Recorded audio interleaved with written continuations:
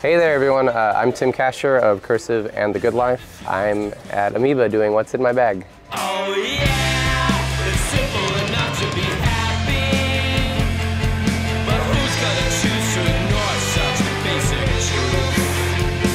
Not you. For the most part, I went legitimately shopping for like the new music that I've been meaning to get, so a lot of the stuff's pretty new. So this is the Cloud Nothings. I want a life, it's all I need lately.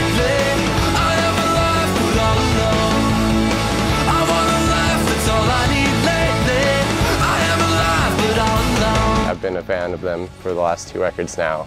I just think they're outstanding. You know how we all get older, then we don't like to listen to abrasive rock or hard rock anymore.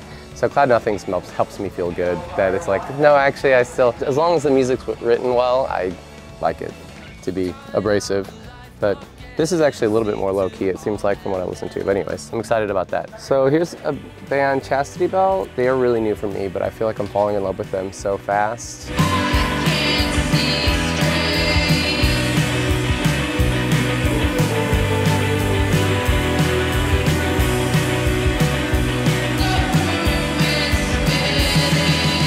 This is very much a trial record for me, but I feel convinced that I'm a fan, and I'll be buying their next record as well, and probably the older record as well. You know, we hear an endless stream of music in our lives, and every now and then something like sticks out, and that's what this was for me. So I'll be listening to this a lot. I'm constantly listening to Meatwave, like over and over and over again, so this might take that over. So this is Car Seat Headrest. It's called Teens of Denial. I was just gonna say it's undeniable, undeniably good. This was really huge last year, and I was a little slow to picking up on it. Time I wanna go home, but I'm not holding the noise machine. Half the time I wanna go home. So here I am now, joining the hordes, buying the very, very popular album of last year. But I'm excited, it's a great record. Spoon, Hot Thoughts, this just came out. I haven't heard anything off of it yet. Hot thoughts all in my mind all of the time.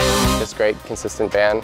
Great writing. I've known Brit, I guess, for a really long time as well. I did some touring with them way back in the day.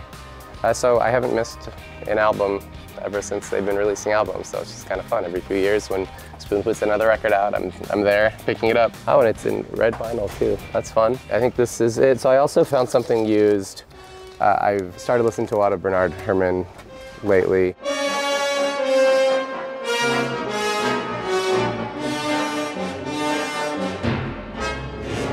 The reason why I got into him, it was a Palma movie that I was completely unfamiliar with. Maybe one of you can help me with this. I'm sorry? Yeah, yes, thank you. For all of the, fan studying I've done of De Palma over the years, I stumbled upon Obsession that came out, I don't know, somewhere maybe after Carrie and before The Fury, possibly, or something like that.